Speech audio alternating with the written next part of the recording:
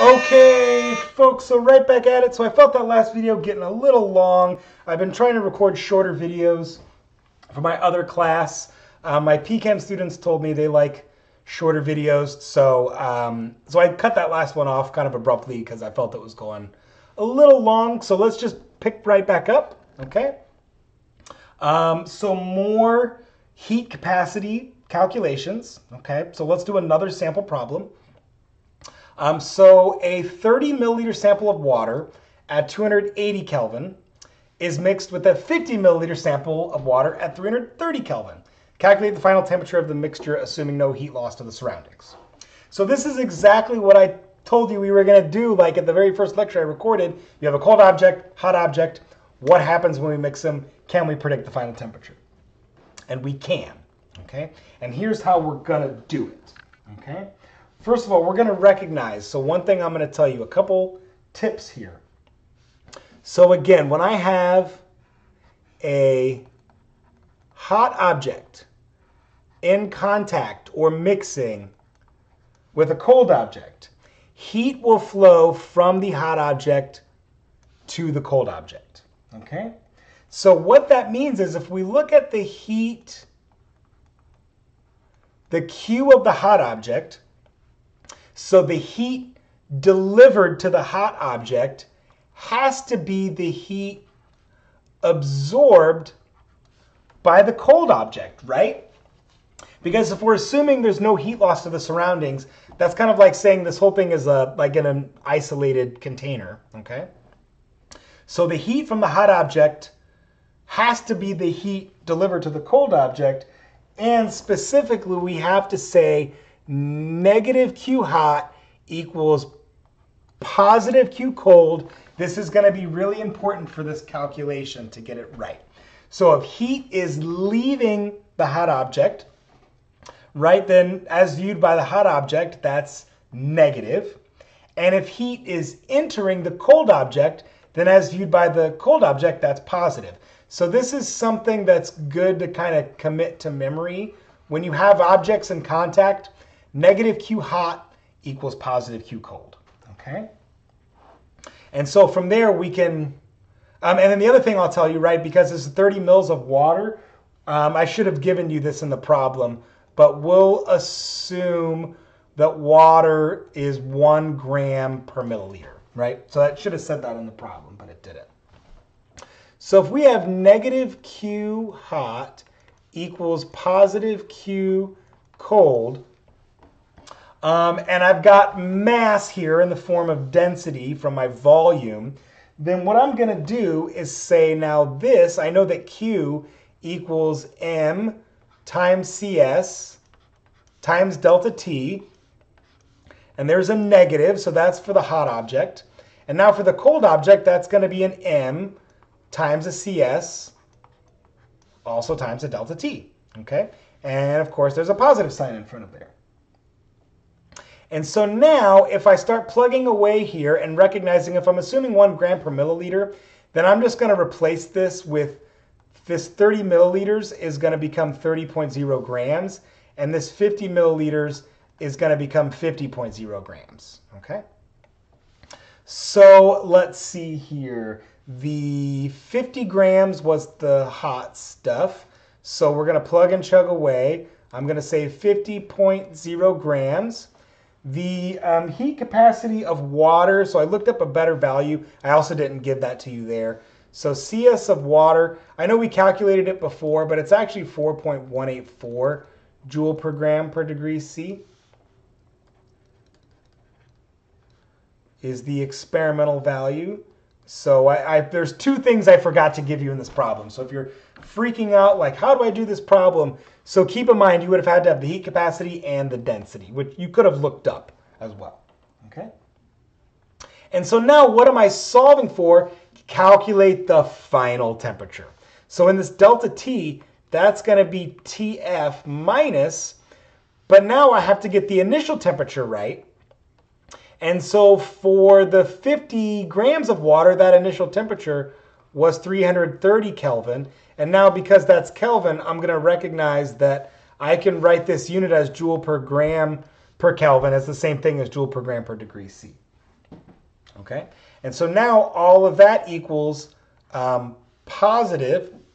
So I put a parenthesis there and a parenthesis there. Okay, and then so that's 30 grams, and it's still 4.184 joule per gram per Kelvin.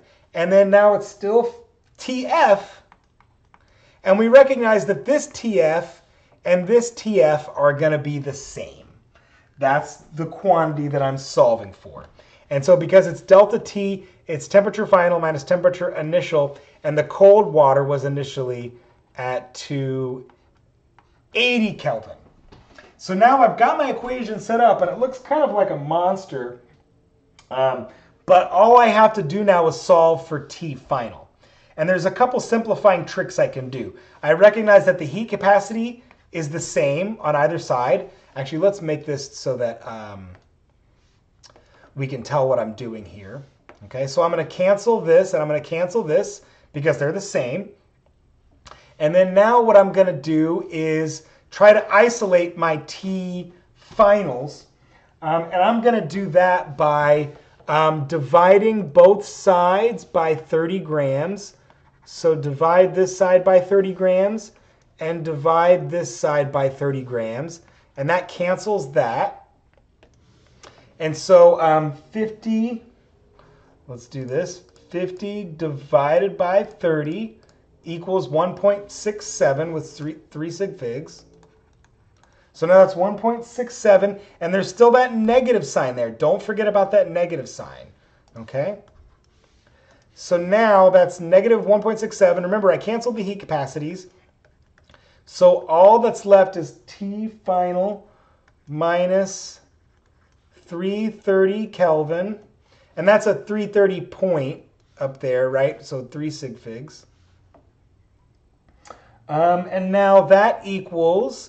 And okay, so I divided by 30 and I canceled that. So the only thing I have left on this side is T final minus 280. We'll say there should have been a decimal point there for 3 sig figs as well.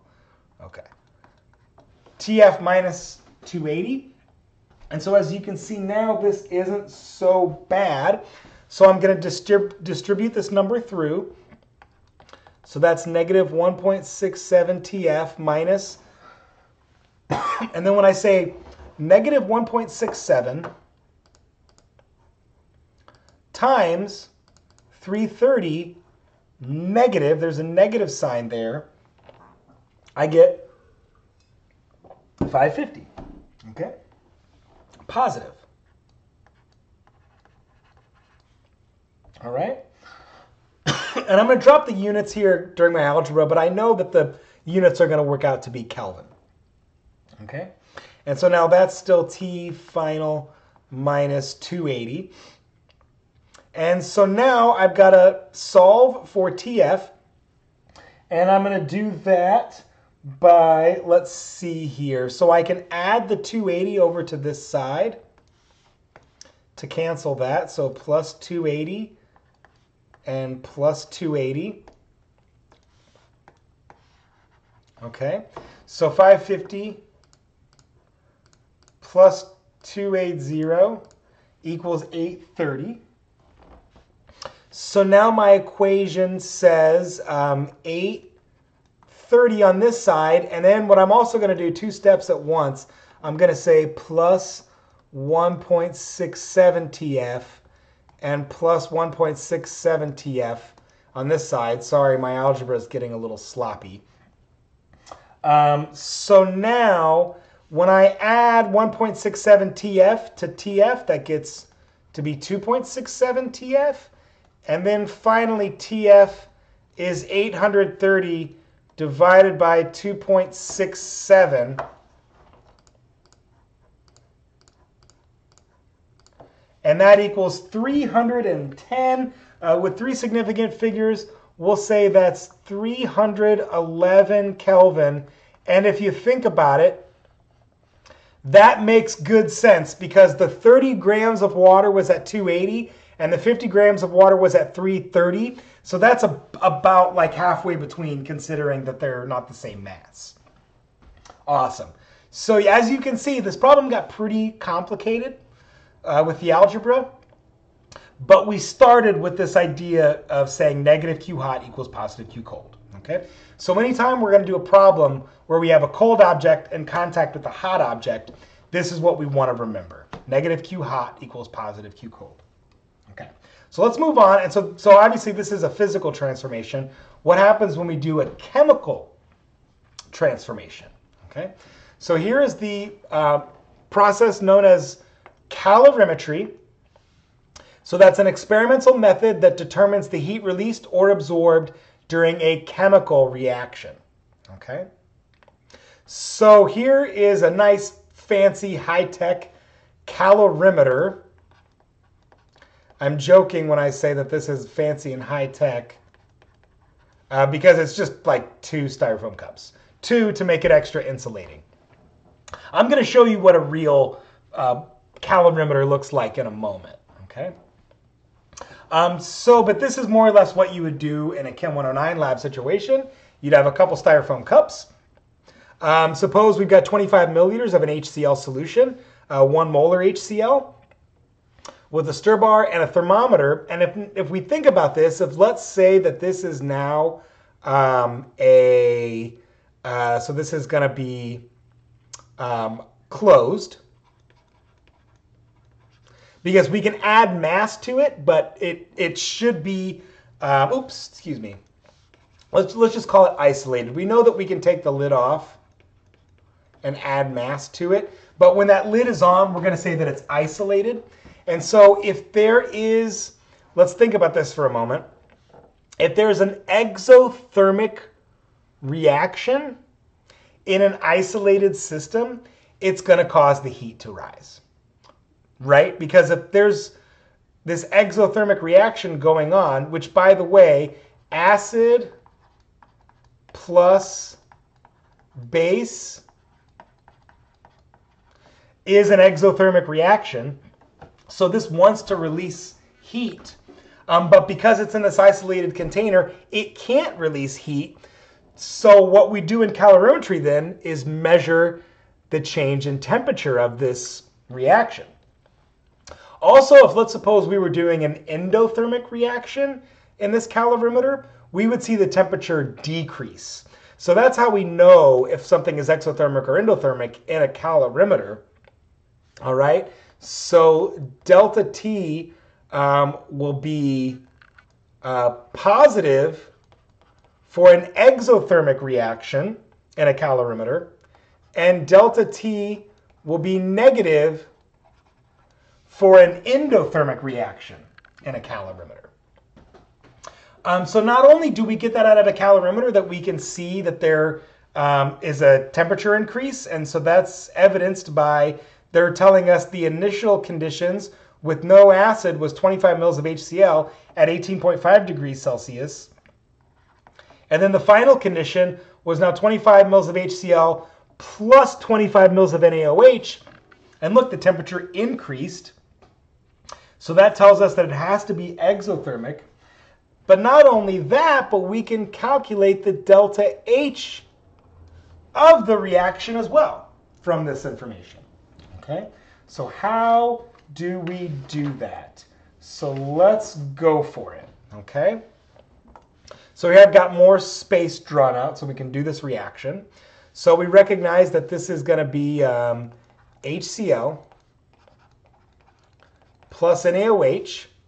We know the products are salty water, H2O, and NaCl. All right. I'm adding, let's see, 25 milliliters of this plus 25 milliliters of this. And there's a couple things that I need to know before I can proceed. And it's just like that first problem I did. Okay? So I'm going to assume the density of this whole mixture is 1 gram per milliliter. You know, maybe if I was told the density, then I could use it. But given that this is aqueous, right, and water is a product, I'm just going to assume the density is 1 gram per mil. Okay? I can do that because I'm a professor. So we're going to assume 1 gram per mil. I'm also going to assume the heat capacity of the mixture is 4.184 joule per gram per degree C, which is the specific heat of water. So if I'm assuming the density of the solution is that of water, I also have to assume the heat capacity of this reaction is that of water. And that's a good assumption. Both of these are good assumptions because these solutions are aqueous. Okay? So we had to know that before we can even proceed to any kind of calculation. All right? And so what we also need to recognize, well, what equation am I going to use? Well, I'm going to use Q equals M times CS times delta T. Okay? And now, because I'm doing 25 mils plus 25 mils, and I'm assuming it's 1 gram per milliliter, this means my reaction mixture is going to be 50 grams. So 50 grams for this reaction mixture. Okay? And so very quickly I can plug and chug away. I can say for M, 50 grams, we're going to use 50 point. Okay? Because I have 2 sig figs at the 25. So 50 grams.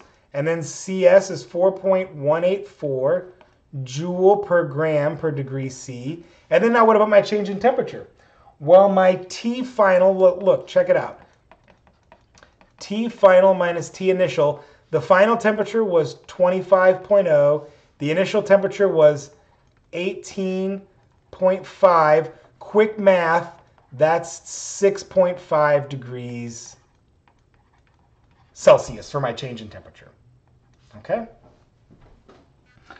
So now when I go and calculate this, okay, so 50 times 4.184 equals, and then times 6.5. So let's see, that comes out to be 1, 2, 3. So 1 point, we use 2 sig figs, 1.4 times 10 to the 3 joules, which is the same as 1.4 kilojoules. So now that's how much heat was released. But look, it's asking me for the delta H of the reaction. This number is not it. This is the Q. That's the heat released, but it's not the enthalpy of reaction. Okay? So I need to figure out how many moles reacted. Because remember, these delta H's have to be kilojoules or joules per mole. So here's what I know with my HCl. Okay? And I could do the same with NaOH because they're both the same volume and molarity, right? So I know that there was 25 milliliters, okay? And so I'm trying to convert this into moles. So what I need to do is first get that into liters, okay? Because I was told that it's 1.0 molar HCl, and so that means it's in 1 liter, there's 1 mole, okay? So when I go through and do all this, 25 divided by 1,000 times 1, I get 0.025 mole of HCl reacted or of NaOH reacted, because they're the same in this problem. And so now that means my delta H is 14 kilojoules divided by 0.25 moles. So let's say divide by 0.025, and that gets me 54.4. So with 2 sig figs, that's going to be 54 kilojoules per mole for the delta H of reaction. So there's a couple things going on in these calorimetry experiments. Just to summarize, for one, we can see if a reaction is exothermic or endothermic based on if there's a temperature rise. If there is a temperature rise in a calorimetry experiment, it's exothermic. If there's a temperature decrease in a calorimetry experiment, it's endothermic. We can calculate how much heat evolved in the reaction, so the total amount of heat. So this Q value, that gives me my total heat evolved.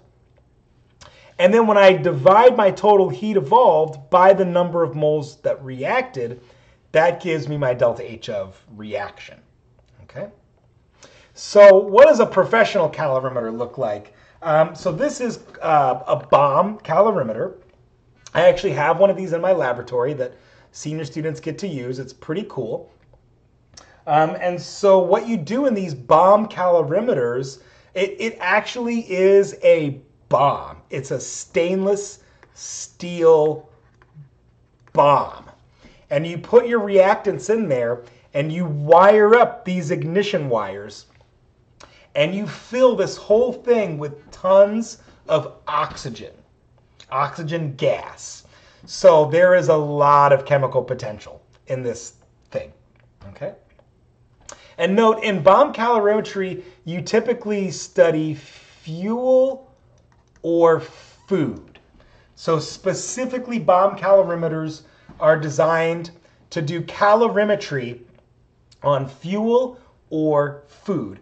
With respect to food, you get what's called the fuel value.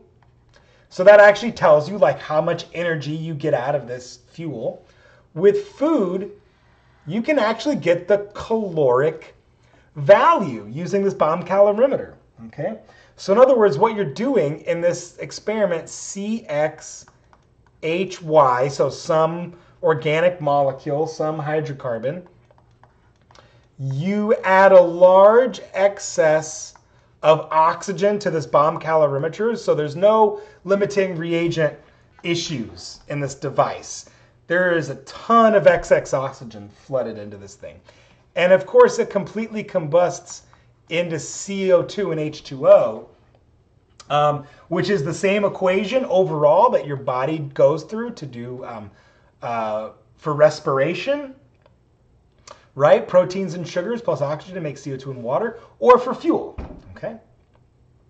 And so what ends up happening is this whole thing is surrounded by water to keep it safe, because there's an enormous amount of energy released in these bomb calorimetry experiments. So all of that energy is absorbed by the water. So in this measurement, in this instrument rather, the change in temperature is indicated by the water. So there might only be a couple degrees change in temperature due to the water, because water has such an enormous heat capacity. If this water were not there, it would blow up. It's a bomb, right? So you have to make this thing useful. You know, it has to be able to be used in a laboratory and not like explode the laboratory. So this is very cool. We do experiments with this in my lab with the seniors, with the physical chemistry students, and they dig it. It's kind of fun. We can put all kinds of junk in the bomb calorimeter and blow it up. Super cool. Okay, so that is, I'm going to cut it off there for this lecture. And I think I'll just have one more video after this. Okay, folks, I'll see you later.